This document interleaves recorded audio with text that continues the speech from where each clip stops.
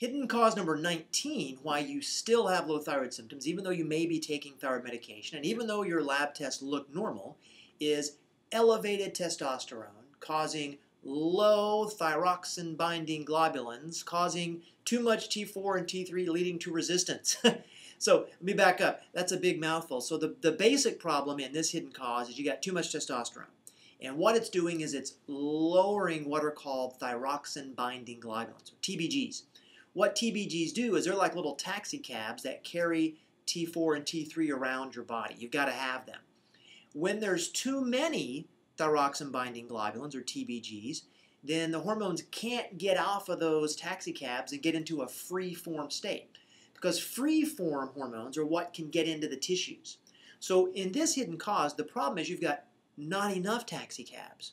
And you've got lots of free-form hormones floating around. And what they do is end up causing a problem called resistance. And it's kind of like similar if you think of it like a plant, like if you've ever tried to grow a plant or garden. Plants like to have a little bit of water every day. But they don't like to be bombarded. They don't like to have the water dumped on them. If they do, they shut down. Well, the receptors in your body for T3, they're just like that. They like to have, a certain amount of T3 around, to make them do their thing. But if you bombard them or dump a bunch of T3 on them, they'll shut down and become resistant. And your thyroid numbers may look normal, but you'll have lots of low thyroid symptoms. And the low thyroid symptoms are things like depression, brain fog, hair loss, fatigue, muscle pain, high cholesterol, infertility, having to sleep an excessive amount of time. You'll have low thyroid symptoms even though you may look like you have okay numbers. Now that, of course, assumes that your doctor is actually running all the numbers you need to look at. If they just run a TSH and T4, they'll never pick up this problem. It'll never show up. If your doctor also runs free T4, free T3, and T3 uptake, then this might show up.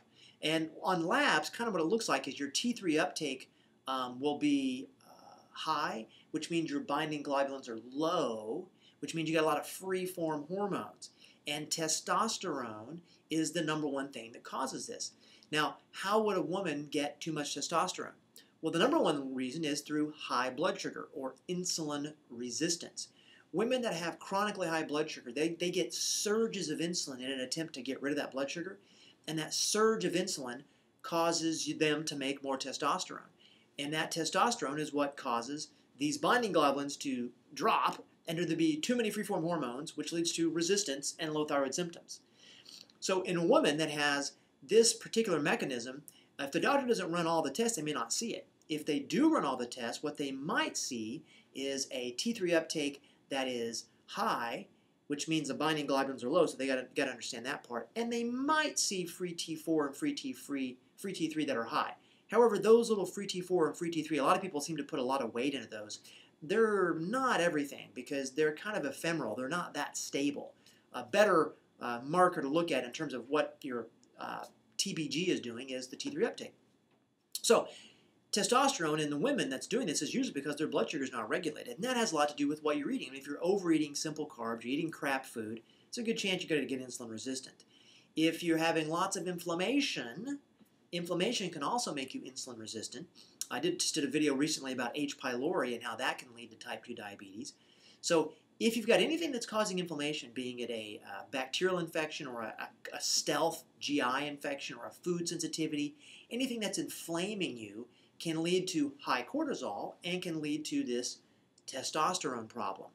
So in a woman that's having low thyroid symptoms, but their labs may look okay, but they've got blood sugar symptoms, which I'm about to tell you about, you got to consider this mechanism.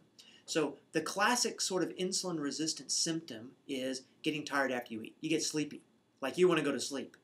You also may crave sweets right after you eat. You may also have trouble going to sleep at night. But that classic one is getting sleepy after you eat. So if you're getting sleepy after you eat and you got those low thyroid symptoms, insulin resistance might be the issue here.